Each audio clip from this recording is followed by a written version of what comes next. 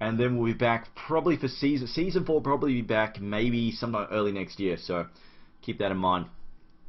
Anyway, Snake, welcome on the show. Glad to have you here. Now, of course, you guys did win with a nice 2-0 sweep, but I've got to say, couple of interesting plays in the mid game. You guys, it seemed like you guys sort of slacked off a bit and started diving a little too much in that mid game in the game number 2.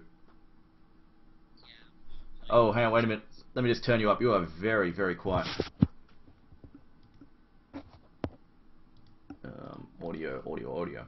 Here we go. Try again. See if I can hear you now. Okay, no, you're still super quiet. Like you're barely registering. Alright, I'm going to turn it all the way to max now. Try again. Hi. There we go, that works. Okay, got you set to max. Alright, fantastic. So yeah, I mean, there was a lot of diving going on in the mid game. Was that just you guys playing aggressive because you felt like you had room to play aggressive, or was it you just feel like you sort of slipped up a bit there? We definitely want to play aggressive, but that perhaps was too aggressive and definitely turned out to be a mistake. They got a double kill off of middle. Actually, and then they chased Fog and got a triple kill in the end. And that was definitely a bad play from us. Now I've got to ask. I've got to ask about. What was it? Oh, there we go. Okay, yeah. Now, of course, Pulse. Now they had a few like the second up. I had MV co-casting with me, and he was commenting on how random Pulse's lineup was in game number 2. How did you guys feel going? Like, how did you feel about their lineup that they had? Do you think it was effective? Like, could have been effective, or do you think it was just sort of all over the place? I feel that they just have to game 1, because they basically picked with the heroes that we had in game 1, except they didn't want us to pick in game 2 again, so they sort of just, because there's not enough bands to go around, so they just picked it, and I feel that they didn't plan it out very well, so the picks didn't really work out for them. Okay then.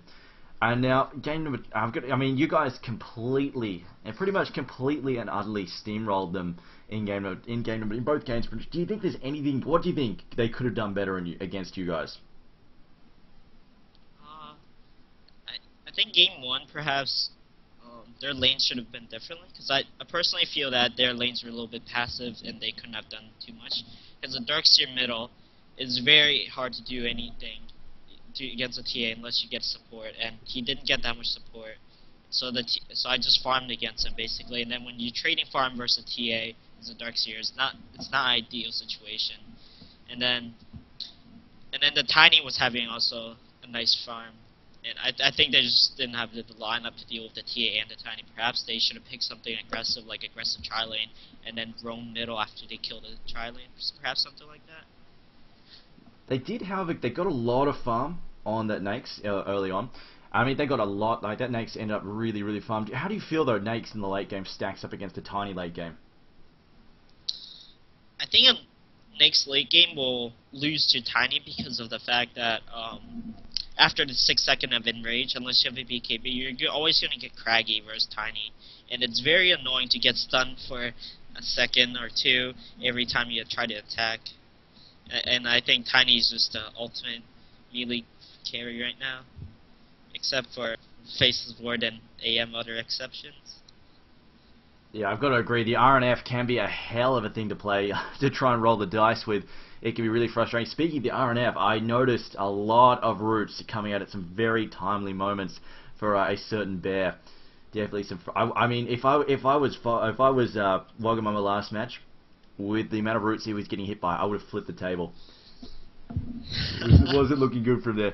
That's it though. You guys, that was your last game. So how do you feel overall that you have performed as a team in this tournament? I think we definitely performed as well as we could. It wasn't as well as we would like, of course, because we didn't finish first, but I think we performed very well overall.